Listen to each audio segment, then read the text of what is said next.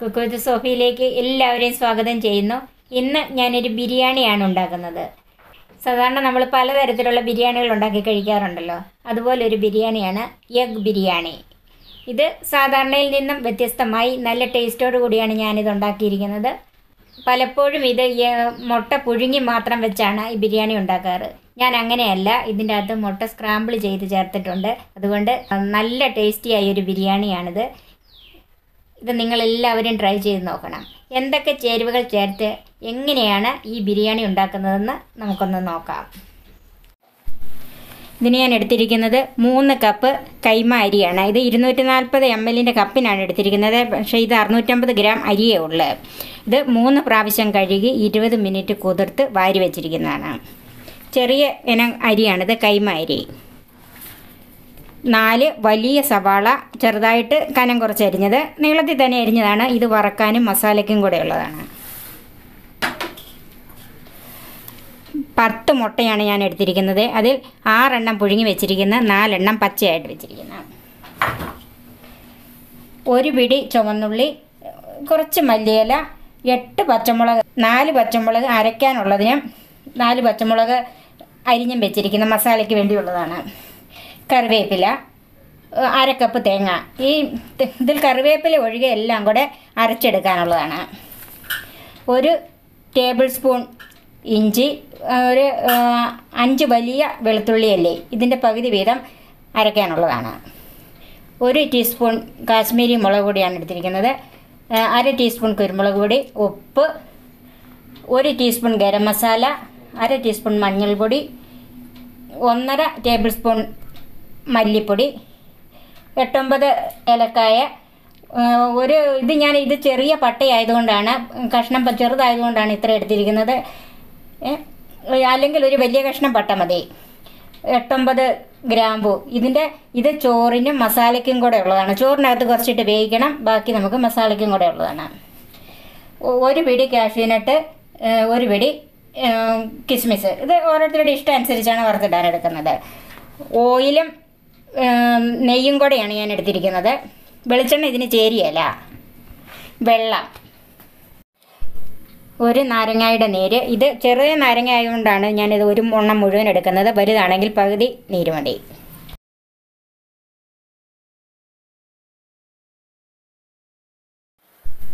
ചോറ് വേവിക്കാനായിട്ട് വെള്ളം തിളയ്ക്കാൻ വെച്ചിട്ടുണ്ട്. അതിലേക്ക് നമുക്ക് ഒരു ചെറിയ കഷ്ണം പട്ട, അതായത് ഞാനിതിപ്പോൾ ഇത് 2 എണ്ണം മുറിച്ചിട്ടതാണ്, 5 ഏലക്ക, 5 ഗ്രാമ്പു. ഇതൊന്ന് തിളച്ച് വരണം. ചോറിനുള്ള വെള്ളം തിളയ്ക്കുന്ന സമയത്ത് നമുക്ക് ഇതിനൊരു അരപ്പ് തയ്യാറാക്കി വെക്കാം. അതിനായിട്ട് ഒരു മിക്സിയുടെ ജാറിലേക്ക് തേങ്ങ, പച്ചമുളക്,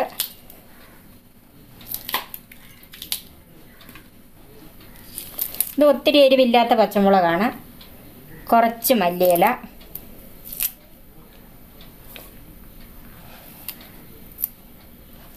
ചുവന്നുള്ളി,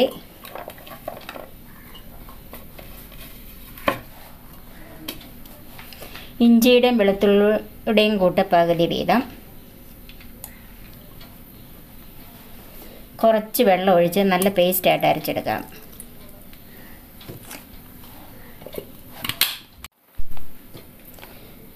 ഈ അരയ്ക്കാനുള്ള കൂട്ട് നന്നായിട്ട് അരച്ച് വെച്ചിട്ടുണ്ട്. ഇത് നമുക്ക് മാറ്റി വെക്കാം. ചോറിനുള്ള വെള്ളം തിളച്ചിട്ടുണ്ട്. അതിലേക്ക് ആവശ്യത്തിനുള്ള ഉപ്പിടാം. ഉപ്പ് ഇച്ചിരി കൂട്ടിയിടണം. നമ്മളിത് വെള്ളം ഊറ്റിക്കളയാനുള്ളതാണ്. അതിലേക്ക് തിളച്ച വെള്ളത്തിലേക്ക് അരി ചേർക്കാം.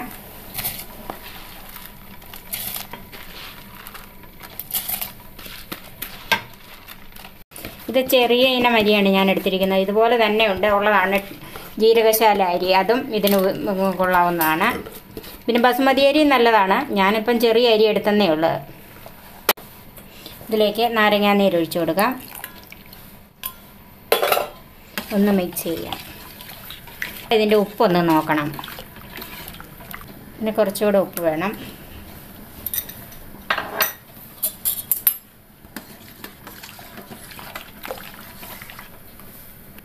നമുക്കൊന്ന് അടച്ചു വെക്കാം. അപ്പം ചോറ് ഏകദേശം ഒരു 1/4 വേവായിട്ടുണ്ട്. നമ്മൾ എടുത്ത് നോക്കുമ്പോൾ അറിയാം 1/4 വേവ് വെന്താൽ മതി. ഇനി ഇത് നമുക്ക് ദം ചെയ്യാനുള്ളതാണ്.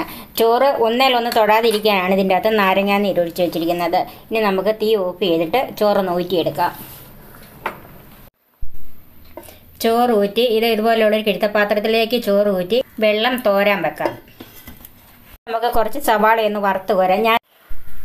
ഞാൻ ഇതിനകത്ത് സൺഫ്ലവർ ഓയിലാണ് ഉപയോഗിച്ചിരിക്കുന്നത്. ഏത് വെജിറ്റബിൾ ഓയിൽ വേണേലും ഉപയോഗിക്കാം, വെളിച്ചെണ്ണ മാത്രം ഉപയോഗിക്കരുത്. ചൂടായ ഓയിലിലേക്ക് നമുക്ക് സവാള ഇട്ട് കൊടുക്കാം. വറുത്തെടുക്കാനുള്ള സവാള ഇട്ട് കൊടുക്കണം. ഈ സവാള വറുത്തത് ബിരിയാണിയിൽ മേളിലൊക്കെ നമ്മൾ ഇടുകയില്ല, അങ്ങനെ അലങ്കരിച്ചിടുന്നതായതുകൊണ്ട് ഇത് നല്ല ക്രിസ്പി ആയിട്ട് നന്നായിട്ട് മുരിഞ്ഞ് കിട്ടണം, കരിഞ്ഞു പോവുകയും ചെയ്യരുത്. പകുതി സവാള തന്നെ ഞാൻ എടുത്തിട്ടില്ല. ഇതിന് നമുക്ക് ചോറിന് ആവശ്യമുള്ള വറുത്തെടുത്താൽ മതി. ഞാനിതെല്ലാം കൂടെ ഒന്നിച്ചാണ് അരിഞ്ഞു വെച്ചിരിക്കുന്നത്. ഇത് നന്നായിട്ട് വറുത്തെടുക്കണം, കരിഞ്ഞു പോകരുത്. അപ്പോൾ ഇത് നന്നായിട്ട് ചുമന്നിട്ടുണ്ട്. ഇനി നമുക്കിത് കോരിയെടുക്കാം.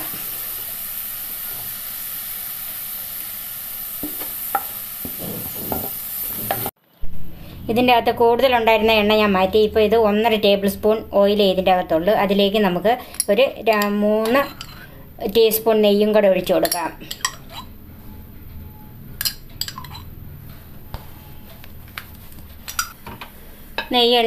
എണ്ണയൊക്കെ ചൂടായി. അതിലേക്ക് ആദ്യമേ നമുക്ക് നട്ട്സ് ഒന്ന് വറുത്തെടുക്കാം.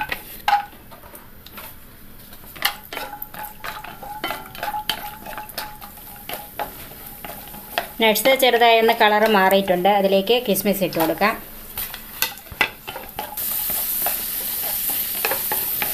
കിസ്മിസ് നന്നായിട്ട് മൂത്തിട്ടുണ്ട്. ഇനി നമുക്ക് ഇത് കോരി മാറ്റാം. ഇനി ഈ പാത്രത്തിലേക്ക് തന്നെ നമുക്ക് 2 ടീസ്പൂൺ നെയ്യും കൂടെ ഒഴിച്ചു കൊടുക്കാം.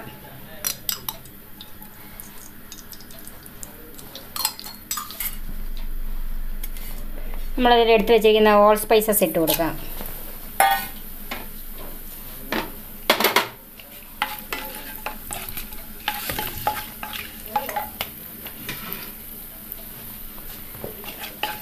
അതൊന്ന് മൂത്തിട്ടുണ്ട്. അതിലേക്ക് സവാള ഇട്ട് കൊടുക്കാം.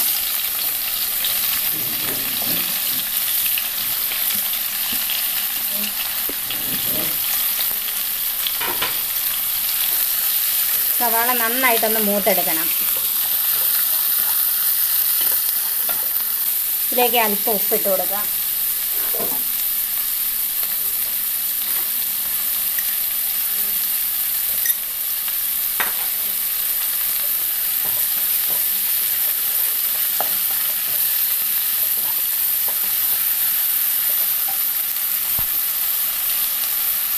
കുറച്ച് കറിവേപ്പില ചേർക്കാം.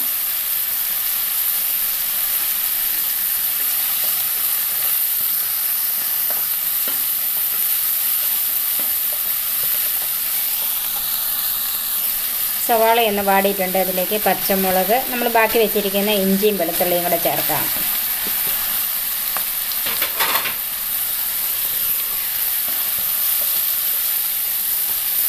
തീ ഒരു മീഡിയത്തിലാക്കി വെക്കണം.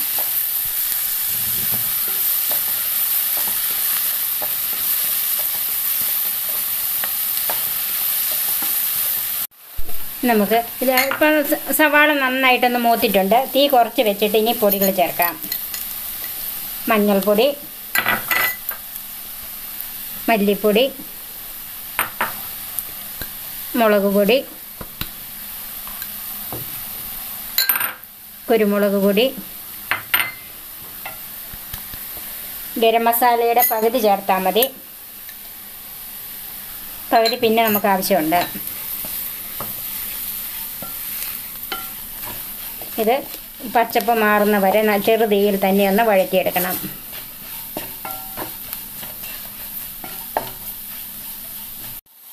പൊടികളുടെ പച്ചമണമൊക്കെ മാറി കിട്ടിയിട്ടുണ്ട്. തക്കാളിപ്പഴത്തിൻ്റെ കാര്യം നേരത്തെ പറയാൻ മറന്നുപോയി. 3 ചെറിയ തക്കാളിപ്പഴം എടുത്തിട്ടുണ്ട്, ചെറുതായിട്ട് അരിഞ്ഞത്. അത് ഈ അടുപ്പിലേക്ക് ചേർക്കാം.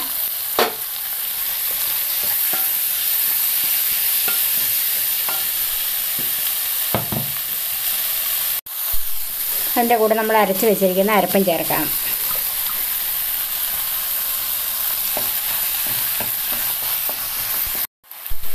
നന്നായിട്ടൊന്ന് വഴറ്റിയെടുക്കാം. തീ അല്പം കൂട്ടി വെച്ച് കൊടുക്കണം.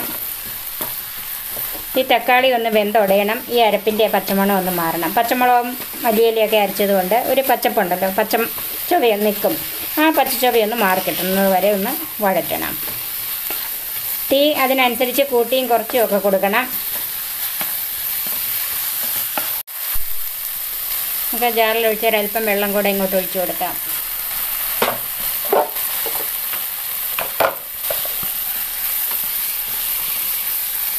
ഞാനിപ്പം മീഡിയം ഫ്ലെയിമിലാണ് വെച്ചിരിക്കുന്നത്. ഈ വെള്ളം ഒന്ന് വറ്റി കിട്ടണം. ഈ സമയത്ത് നമുക്ക് ഈ മുട്ട, നമ്മൾ 4 പച്ചമുട്ട വെച്ചിട്ടുണ്ടല്ലോ, അതൊന്ന് പൊട്ടിച്ച് ഉടച്ച് വെക്കാം.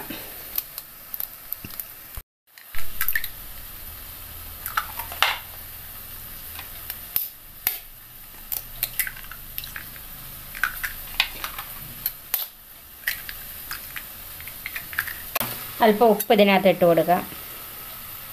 ഈ മുട്ടയ്ക്ക് ആവശ്യമുള്ള ഉപ്പിട്ട് കൊടുക്കണം. നന്നായിട്ടൊന്ന് ബീറ്റ് ചെയ്ത് വെക്കാം. ഈ അരപ്പ് അല്പം കൂടെ മൂക്കാനുണ്ട്. ഇത് നമുക്ക് മറ്റൊരടുപ്പിലേക്ക് മാറ്റി വെക്കാം. വേറൊരു പാൻ വെച്ച് അല്പം എണ്ണ ഒഴിച്ചു കൊടുക്കാം.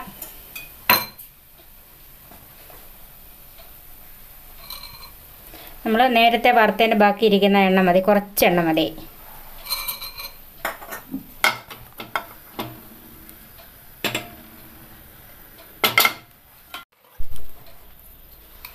നമ്മൾ ഉടച്ച് വെച്ചിരിക്കുന്ന ഈ മുട്ട ഇതിനകത്തോട്ട് ഒഴിക്കാം.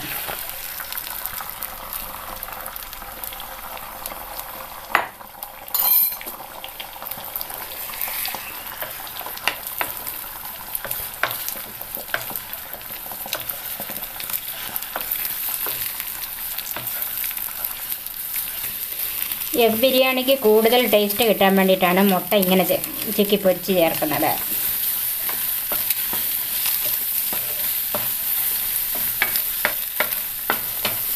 മുട്ട റെഡി ആയിട്ടുണ്ട്. നമുക്ക് തീ ഓഫ് ചെയ്യാം. ഇപ്പോൾ ഈ അരപ്പിൻ്റെ പച്ചമണമൊക്കെ മാറി നന്നായിട്ട് മൂത്തിട്ടുണ്ട്. ഇനി നമുക്കിതിലേക്ക് കുറച്ച് വെള്ളം ഒഴിച്ചു കൊടുക്കാം. തീ കൂട്ടി വെച്ച് കൊടുക്കണം. ആ അരപ്പിലേക്ക് നമ്മൾ ചിക്കി പരിച്ച് വെച്ചിരിക്കുന്ന മുട്ട ചേർത്ത് കൊടുക്കാം.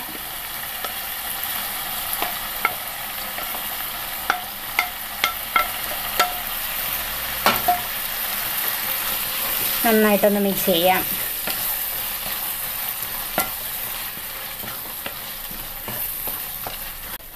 നമുക്ക് കുറച്ച് വെള്ളം കൂടെ ഇതിൻ്റെ അകത്തോട്ട് ഒഴിക്കാം. ഒരു 1/2 ഗ്ലാസ് വെള്ളം കൂടെ ഒഴിക്കണം. തീ ഒന്ന് അല്പം കൂട്ടി വെച്ച് ഇത് നന്നായിട്ടൊന്ന് തിളച്ച് ഈ ഗ്രേവി എല്ലാം ഈ മുട്ടയായിട്ടൊന്ന് ചേരണം. തീ ഒരല്പമേ കൂട്ടി കൊടുക്കാവുള്ളൂ. ഇനി നമുക്കിതൊന്ന് അടച്ചു വെക്കാം. ഈ മുട്ട നമുക്കൊന്ന് വരഞ്ഞ് വെക്കാം. ഒത്തിരി ഉള്ളിലേക്ക് വരഞ്ഞ് വിട്ടു പോകണ്ട. ഒരു 3-4 സ്ഥലത്തൊന്ന് വരഞ്ഞ് കൊടുക്കണം ഇതുപോലെ. നമുക്കിതൊന്ന് നോക്കാം. മിക്സ് ചെയ്യാം.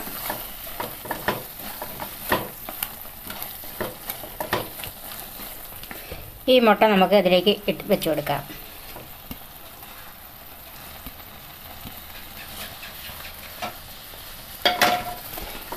ഈ ഗ്രേവി തന്നെ ഇതിലേക്കൊന്ന് കവർ ചെയ്ത് വെക്കാം. വീണ്ടും ഒരു 4-5 മിനിറ്റ് ഒന്ന് മൂടി വെക്കാം. ചെറുതീയിൽ തന്നെ ആയിരിക്കണം. 3-4 മിനിറ്റ് നമ്മൾ മൂടി വെച്ചിരുന്നാണ്. ഇനി ഒന്ന് നോക്കാം.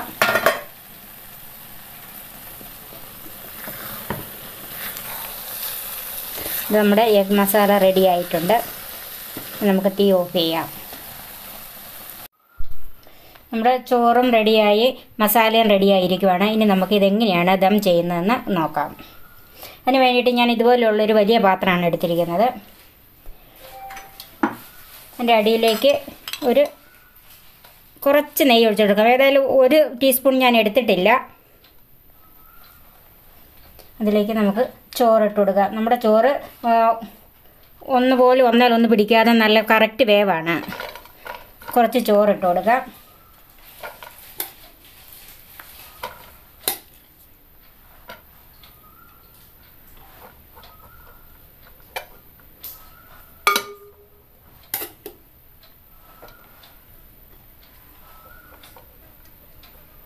അതിലേക്ക് നമുക്ക് കുറച്ച് സവാള,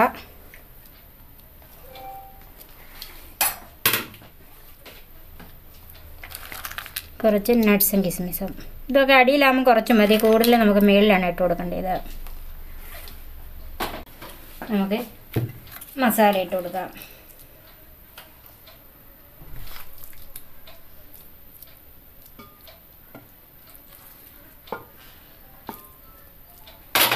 വീണ്ടും നമുക്ക് ചോറിട്ട് കൊടുക്കാം.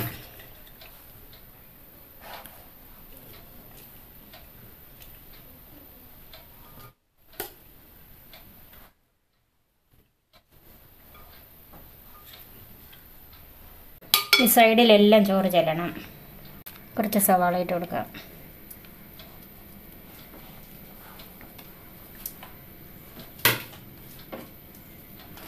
അതുപോലെ കുറച്ച് നട്ട്സും കിസ്മിസും.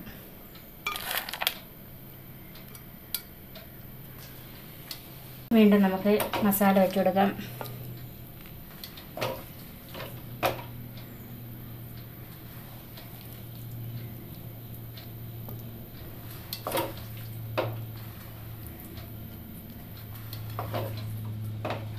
വീണ്ടും നമുക്ക് റൈസ് ഇട്ട് കൊടുക്കാം. വീണ്ടും സവാള ചേർക്കാം. വീണ്ടും നട്ട്സും കിസ്മിസും. വീണ്ടും നമുക്ക് എഗ്ഗ് തന്നെ ചേർത്താം.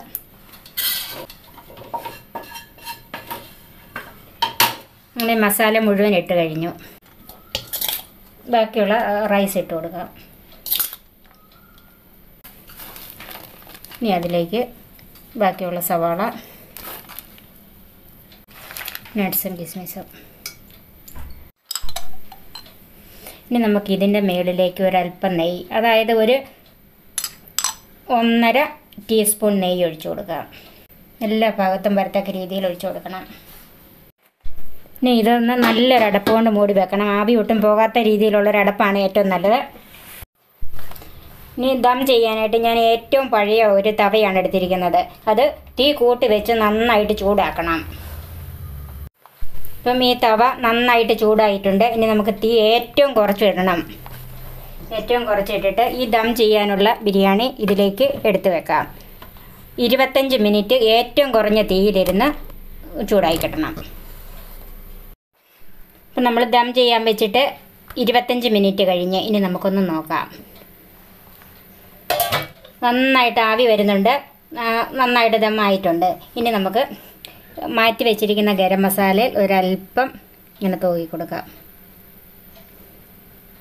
അത് കൈകൊണ്ട് തന്നെ തൂക്കി കൊടുക്കണം. സ്പൂൺ കൊണ്ടിട്ട് ഒരു സ്ഥലത്തൊക്കെ ഇങ്ങനെ കൂടി കിടക്കും.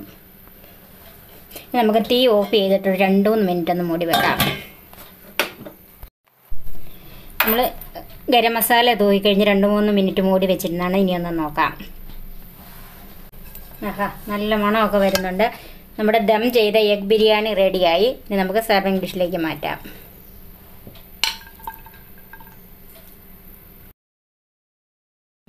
നിങ്ങൾ ഈ ചാനൽ സബ്സ്ക്രൈബ് ചെയ്യാൻ മറക്കരുത്. ഞാൻ ഇടുന്ന പുതിയ വീഡിയോയുടെ നോട്ടിഫിക്കേഷൻ കിട്ടാനായി ബെല്ലൈക്കൺ ക്ലിക്ക് ചെയ്യുന്ന കാര്യവും മറന്നു പോകരുത്. അതുപോലെ എൻ്റെ ഫേസ്ബുക്ക് പേജ് ലൈക്ക് ചെയ്യാനും മറക്കരുത്. അടുത്ത വീഡിയോയുമായി നമുക്ക് വീണ്ടും കാണാം. ഞാൻ സോഫി കുര്യാക്കോസ്.